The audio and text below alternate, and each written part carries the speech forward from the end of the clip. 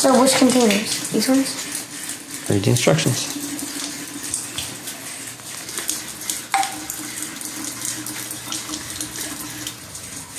Oh, I can smell the bacteria. There's no bacteria yet.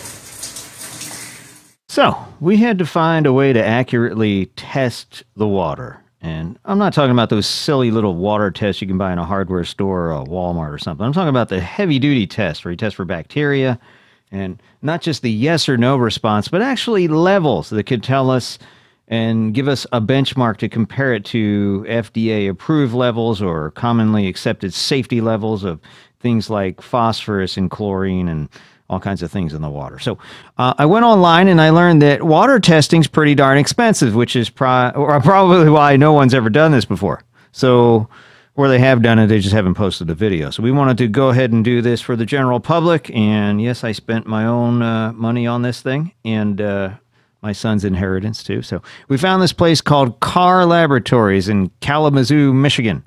And apparently they've been around for quite a while, 58 years. But they offer this test for $49.95 in a couple of days. So they'll do 38 tests for $50. And I thought that was pretty cool. They send you a kit. You go ahead and order it online. You can use a credit card or PayPal. And they'll send you a box with 4 tubes in it. And they'll run all kinds of tests in their laboratory with numbers and actually measurements that you couldn't possibly do at your home with any type of meter. Now, we did a TDS, which total dissolve solids, which you can get those pretty commonly. All that is 2 electrodes to check the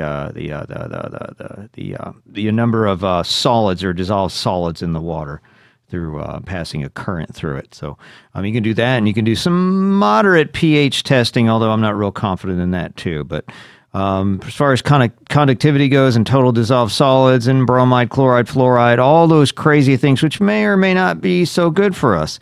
It'll tell us all the way down to 0.1 parts per million, which is pretty darn good.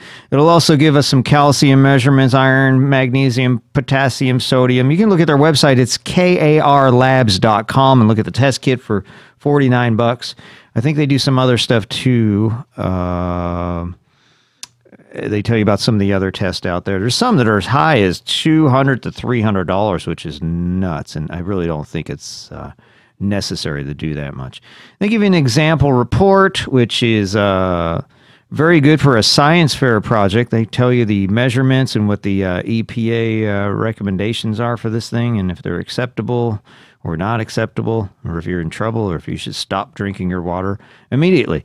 So we went out and we're doing all kinds of water. We're going to do zero water. We're going to do tap water. We did a sample from our Berkey water, and also we're going to do, I think I'm going to do a refrigerator water and a couple others too. I'm still trying to figure out which ones we should do. And we'll compare those results and see what we've got here. Very, very easy to follow instructions. Very easy to pop it back and throw it in. It's pre-postage paid when they send you the kit. The postage is included, and then they email you the results, which is very, very cool. And you get discounts the more you do, the more you can get. And you can also do a single test for about $20, and then it goes down a little bit the more you buy. So we're anxious to see what the results will read, and we'll go ahead and post them out here, the important ones anyway, the ones that we think are important, and I'm sure it'll be interesting. So stay tuned, and please subscribe and like. Thanks for watching.